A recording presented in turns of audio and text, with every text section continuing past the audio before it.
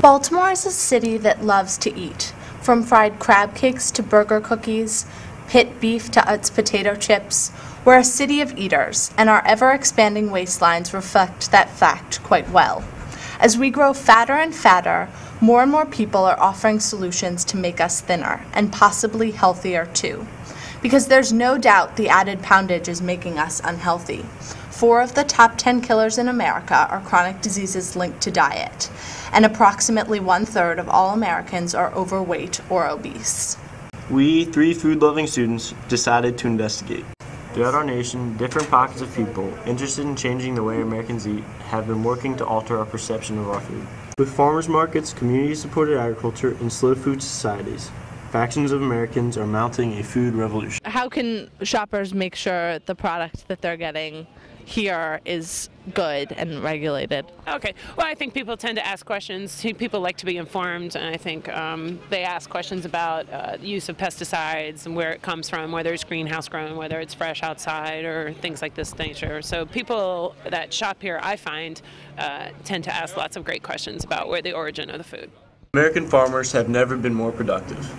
Thanks to subsidies that have been in place since World War II, our nation churns out enough to provide us with plenty of food, fuel, and feed grain.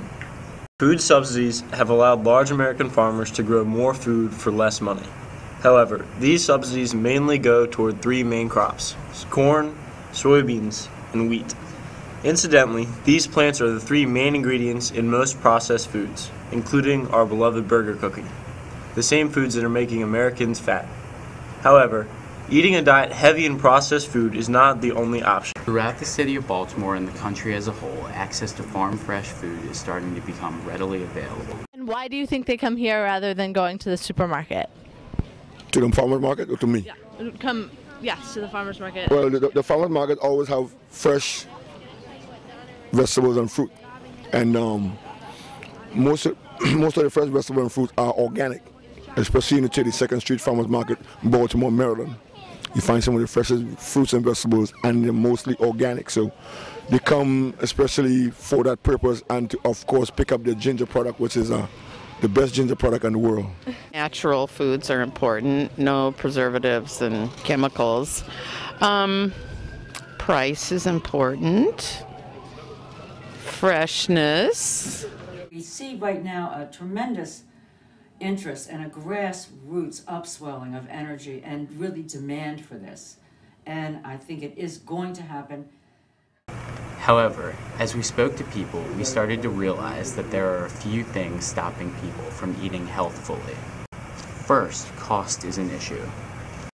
Because the reason that healthy food costs more than junk food is by and large because we subsidize junk food and we don't subsidize healthy food.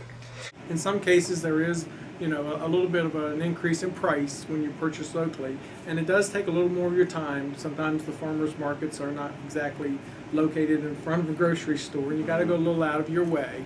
But the benefits of buying local, we feel, and what we try to promote to the consuming public outweigh those issues that you have to overcome. But if instead of subsidizing large industrial farms that use millions of gallons of fossil fuel each year, we chose to direct funding towards small farms with a variety of crops, farms could support local economies and communities and make their product more accessible.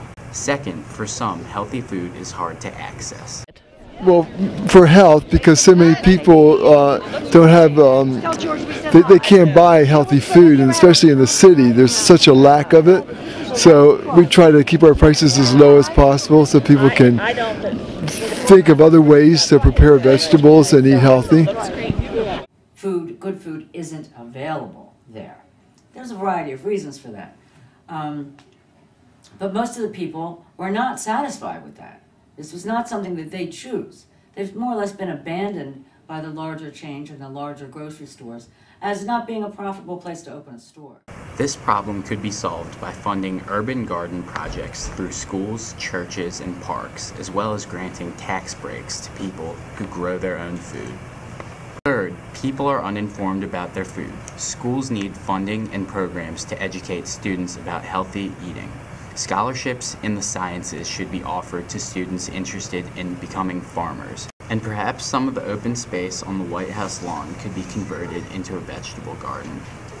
We accept that reforming our nation's food system will require time and money, but we consider it to be one of the most important issues facing our nation's health and security today.